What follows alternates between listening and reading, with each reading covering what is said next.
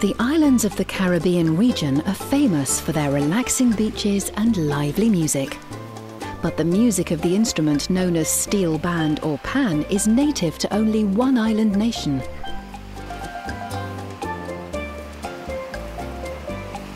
Trinidad and Tobago, home of the steel band. Steel band music is a popular part of life here. From the small fishing villages to the hills, the whole population knows and loves the national instrument. You got that! Pan is most important to Trinidad and Tobago. It's part of our culture. It was invented in Trinidad and Tobago.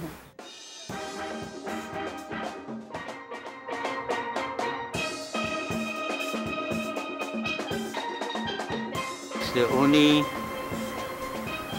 musical instrument that was invented in the 20th century. The special sound brings happiness to children and to adults, and to musicians from many different places and backgrounds. Through the island's streets and markets, you can't escape the music. Where does steel band music come from? Trinidad is an oil-producing nation. During World War II, the island's old oil drums became useful for something else, as musical instruments. The drums produced sounds that have heavily influenced the music of the region, and you can now hear in everything from island calypso to classical music. In fact, the music goes back several centuries to early Africans who were not allowed to use their own drums. They were banned from beating their Congo drums because people thought they were communicating. At first, people played these African rhythms by hitting old tin cans. Later, people played on the tops of the steel drums, and over time, that's how the steel band sound was formed. Steel drum musicians usually play by ear. Most players don't use music written on paper. In fact, in the early days, they knew nothing about music. They play by song. They even tune the pan by song. Tong, tong, tong, and they listen for the note until they get it right.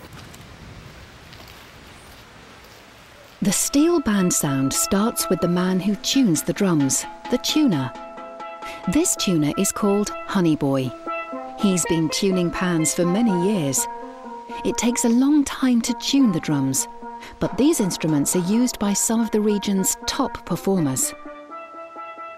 But the steel band is more than just music to Trinidad.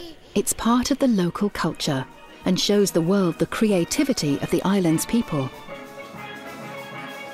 Every night, places called pan yards are full of musicians who come to learn the instrument.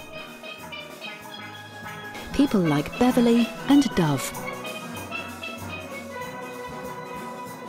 Well, it's the music of my country, so I should learn it, you know, I should know a little bit about it. Pan is to Trinidad part of our main and culture. This is ours, we made it, we created it.